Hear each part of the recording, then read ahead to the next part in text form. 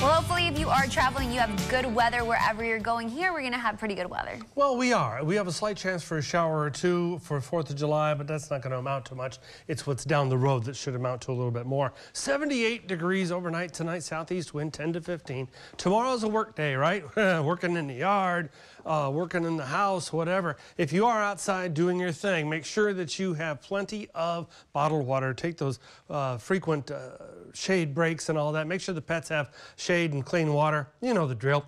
Upwards of 98 to 99 degrees and the heat index even higher. Southeast winds will be about 15 to 20, gusting to 25. So around these parts, we just call that plain old gusty, a bit gusty, and choppy on the bay by afternoon. So overall, if you want to go do some fishing, that's a good opportunity. Just lots of sunblock too. And I don't like that stuff at all, but you have to wear it if you're going to be out on the water like that. Yeah, your heat index is just going to be continuing to be, oppressively hot, but not as bad as it was the last couple of weeks. We were looking at, 115, 120 in some parts of the valley the last couple of weeks on an almost daily basis. So thankfully, it's a little bit less, taking the scald off it, but it's still a problem if you're going to be outdoors working or playing. 98 on Sunday, feeling like 112, and gusting winds south-southeast around 20 to 25 miles an hour. Here's a good relief. 86-degree air temperature, 79-degree water temperature. South Padre Island is definitely the great escape. Rip current risk will be elevated. Swim with a friend. Now, Futurecast and what's going on next week. All right, Monday and Tuesday, we're going to see, because that area of high pressure that was sitting on us for a couple of weeks is now sliding off to the southeastern U.S., we're going to see the natural order of things. And that is that around the valley this time of year, we get the sea breeze blows in the afternoon off the water, and it helps to kick up a few showers or thunder showers, stuff like that. That's the kind of thing we're going to see Monday and again on Tuesday. But we're going to watch for upper level low pressure to come off the Yucatan and to sort of just set up shop along the coast of Mexico. That's going to increase the chance for rain by Wednesday.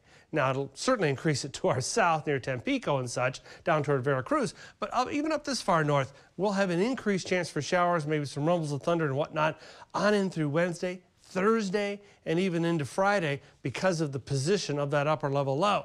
Let's call that an enhanced rain opportunity. It's not going to be a deluge, no. But it will be an enhanced opportunity, and I see a lot of yards out there that need it for the second half of this upcoming week.